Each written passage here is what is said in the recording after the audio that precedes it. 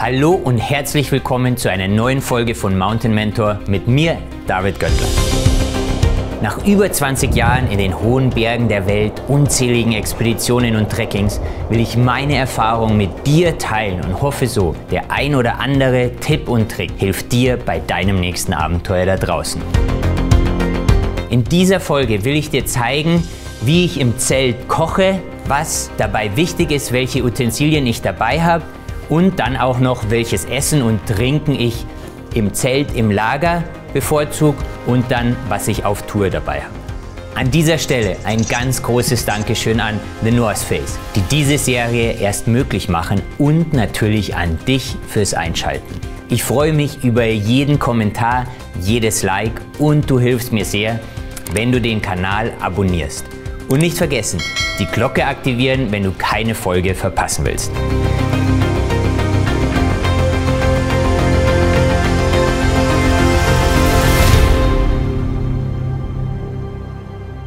Ich fange mit dem Kocher und den Kochutensilien an. Hier habe ich seit letztem Jahr ein System dabei, welches ich mir selber gemacht habe. Warum? Weil für mich die Kocher da draußen vor allem zu schwer waren und oft auch vom Volumen her einfach nicht optimal auf meine Bedürfnisse gepasst haben. Ich habe mir hierzu 2 Titantöpfe gekauft, welche perfekt ineinander passen. Dann bei dem größeren die Griffe abgemacht. Diesen benutze ich jetzt als Windschutz und als Halterung zum Aufhängen. Als Brenner benutze ich den BRS 3000 aus Titan. Den findest du ganz einfach im Onlinehandel. Dann noch 2 umfunktionierte Titanheringe als Topfauflage und als Aufhängungspunkte. Zum Aufhängen verwende ich ein dünnes Stahlseil, welches ich mit Klemmmuffen zu Ösen verpresst habe. So habe ich ein unglaublich leichtes und perfekt in sich verstaubbares Kochersystem. Jetzt fragst du dich vielleicht, warum zum Aufhängen? Ganz einfach, in fast allen Fällen koche ich im Zelt. Hier finde ich es am besten, wenn ich den Kocher aufhängen kann. Er kann so nicht umfallen und die Gaskartusche steht nicht im Schnee. Was es noch schwieriger machen würde, diese Kartuschen warm zu bekommen oder zumindest nicht ganz einfrieren zu lassen. Weil wenn die Kartusche zu kalt ist, kommt das Gasgemisch einfach viel langsamer oder sogar gar nicht raus.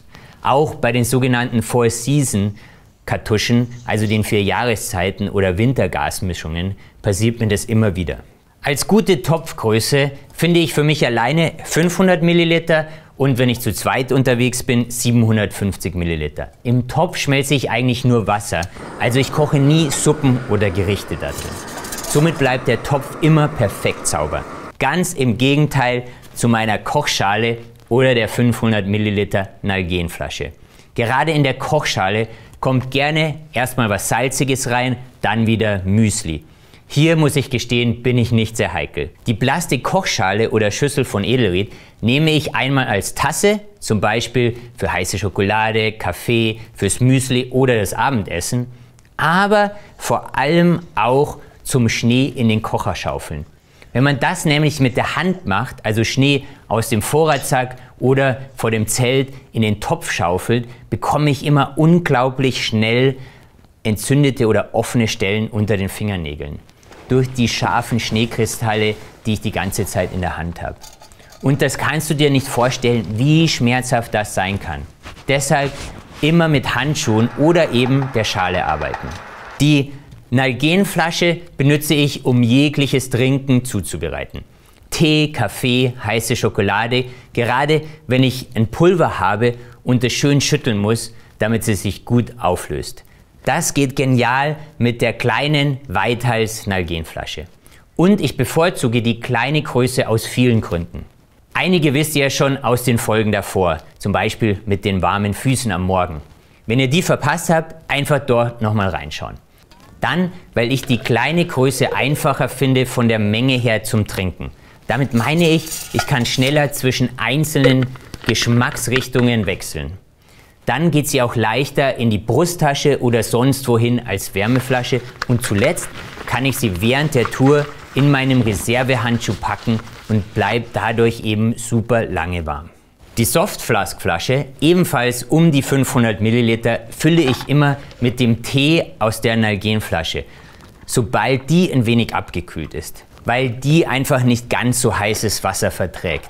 Aber ich hatte mit diesen Flaschen noch nie Probleme. Ich bevorzuge hier aber Softflask-Flaschen, welche einen verschließbaren Trinkstutzen haben. Somit kann hier einfach nichts passieren. Ich hatte schon immer wieder die Situation, dass wenn ich den nicht verschließen konnte, man im Zelt oder im Rucksack irgendwie liegend draufgekommen ist und dann irgendwie Flüssigkeit rausgekommen ist. Um das Thema Kocher abzuschließen, ein kurzes Wort zum Schnee aufbewahren. Hier habe ich einen extra wasserdichten Staussack mit dabei. Diesen benutze ich auch als Beutel für mein Zelt während der Tour. Und wenn ich dann im Lager angekommen bin, fülle ich ihn mit Schnee oder Eis. Hier natürlich darauf achten, dass es sauberer Schnee oder sauberes Eis ist. Dann nehme ich den Beutel entweder mit ins Zelt, wenn es ganz schlechtes Wetter hat und ich nicht immer den Zelteingang aufmachen will, oder bei gutem Wetter platziere ich den Beutel vor dem Zelt und komme so gut aus dem Zelt dran und kann das Ganze auch aus dem Schlafsack rausmachen. Kommen wir noch zum Essen und dem Trinken an sich. Einfache ist hier bei mir ganz klar Trumpf. Ich kann nach den vielen Expeditionen nicht mehr gefriergetrocknete Fertiggerichte essen. Die schmecken einfach alle zu schnell, zu stark und immer nach demselben. Deshalb geht es hier für mich am besten mit ganz einfachen, aber leichten Gerichten. Das sind dann zum Beispiel dieser Reis aus Japan. Er heißt Onisi, einfach Wasser drauf und man hat neutralen Reis. Diesen verfeinere ich dann entweder mit Salz und Pfeffer und manchmal noch mit geriebenem Parmesan aus diesen kleinen Beuteln. Oder versüße ihn mit Zimt und Zucker. Und als zweite Alternative fürs Abendessen geht für mich auch wirklich sehr gut Kartoffelpüree. Auch hier muss man das Ganze einfach mit heißem Wasser aufgießen, kurz ziehen lassen und fertig. Das geht super gut in der Edelretasse. Dazu auch wieder etwas Salz und Pfeffer, welches ich in so kleinen Ziploc-Beuteln mit dabei habe. Und auch manchmal mit geriebenem Parmesan verfeinern.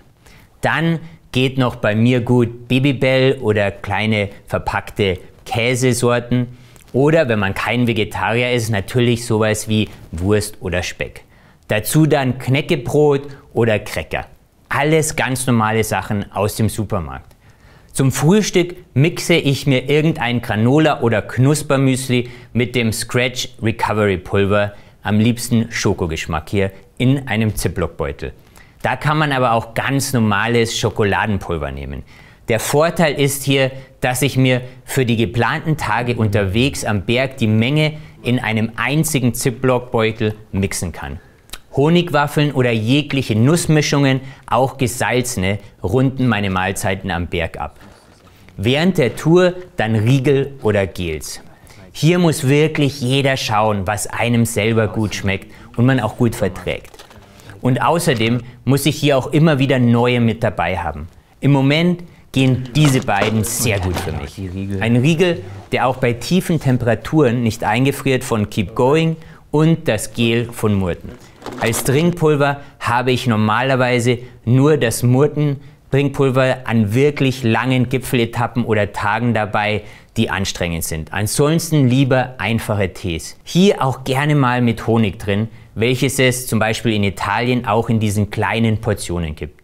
So, damit hoffe ich, habe ich dir mal wieder ein wenig geholfen oder zumindest den ein oder anderen Tipp gegeben oder Idee, wie du dein nächstes Abenteuer da draußen einfacher machen kannst oder eben eins von den Tipps und Tricks anwenden kannst. Gib mir gerne in den Kommentaren eine Rückmeldung und natürlich teile gerne mit uns allen hier, wenn du noch eine Ergänzung oder was Spezielles zu diesem Thema hast, was uns allen weiterhelfen kann. In diesem Sinne, never stop exploring und bis zur nächsten Folge bei Mountain Mentor mit mir, David Göttler.